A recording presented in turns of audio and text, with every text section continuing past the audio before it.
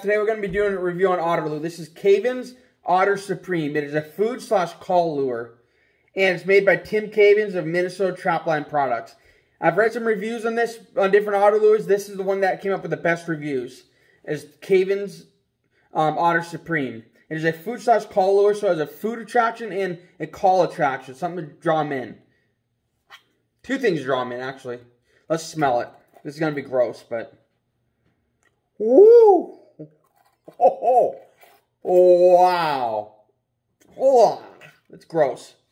Holy crap, that's strong. Wow. Like, so strong that I pulled a muscle in my neck from... Whoa. That stuff is strong. Definitely fishy smell. Definitely, some, different kind of fish. I don't even know what to say. Oh my God, it's in my hands.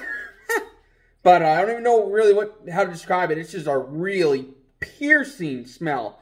So I'm assuming there's fish, preserved fish in here, and some otter urine, which is another thing that I've read in some lures. And a few other ingredients, maybe otter glands, some other stuff.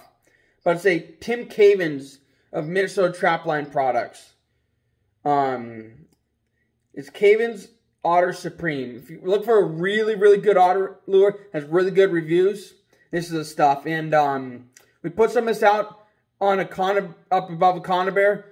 So we put basically we put multiple conibers out, and we put some on a blind set with a conibear. Put some up by the leg holds.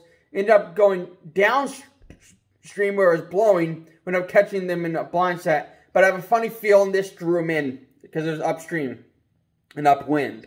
So this would definitely draw them into your area. And I don't think if we had this lure up there, and if it wasn't there, I don't think we would have caught that otter. But, because it wasn't really, it was just a little teeny 5-foot section of channel that was going up the bank, a little out section. So the river's there, and there's a little part that goes out. Really wasn't really a well-defined channel. It was just where it was a little shallow. It was a beam of sand, and then...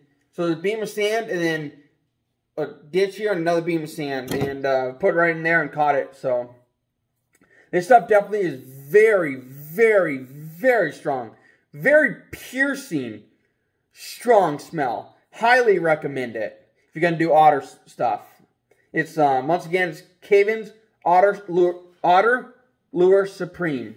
Check it out at any retailer that sells shopping stuff.